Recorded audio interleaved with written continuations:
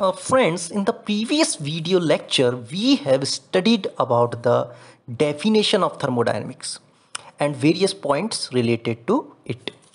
And today, in this series of tutorial on engineering thermodynamics, we are going to study macroscopic versus microscopic viewpoint in thermodynamics. Okay, so without wasting any time, let's begin the video. So friends, if we want to study behavior of a matter, okay, we follow two approaches in science. There are two approaches and we have to follow these two approaches in science to study the behavior of the matter. First is macroscopic approach and second one is microscopic approach. Okay, so friends, we all know that a system is made up of large number of molecules. Everyone know that. Now, in the macroscopic approach, we divide the matter into groups of molecule. Okay, matter is divided into groups of molecule. That is, we study the groups of molecule taken together at a given point of time. So the groups of molecule is actually studied, and we do not study individual molecule here. Group of bunch of molecule is here studied. Here we do not study each and every molecule. Very important point.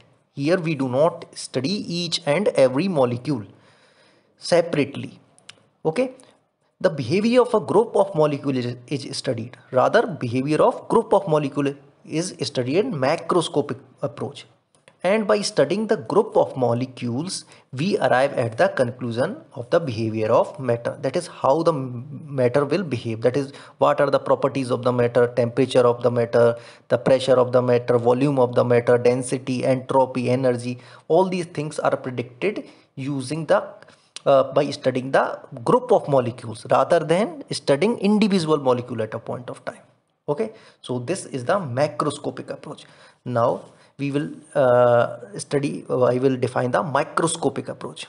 So in microscopic approach, each and every molecule of matter is studied separately. Very important point. Each and every molecule is studied here.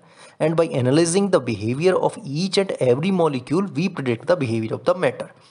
Like pressure, temperature, density, and energy, entropy, etc.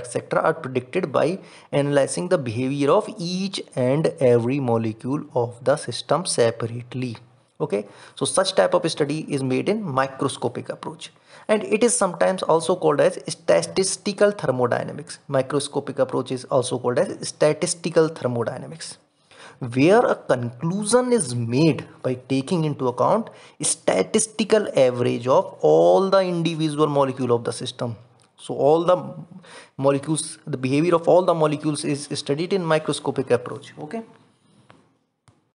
Friends, in macroscopic approach, it is very easy study. The study of the group of molecule is very easier rather than studying the each and every molecule at a time, because matter is made of infinite number of molecules. So studying every molecule is very difficult. So macroscopic approach is easier than the microscopic approach.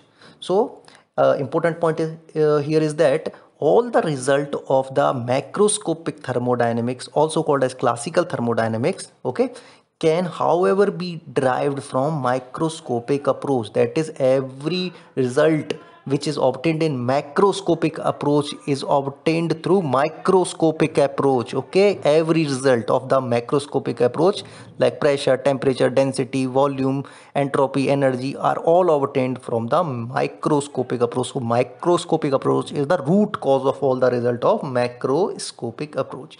So friends, this was all for today's topic, and if you like my video, subscribe my channel and also press the bell icon for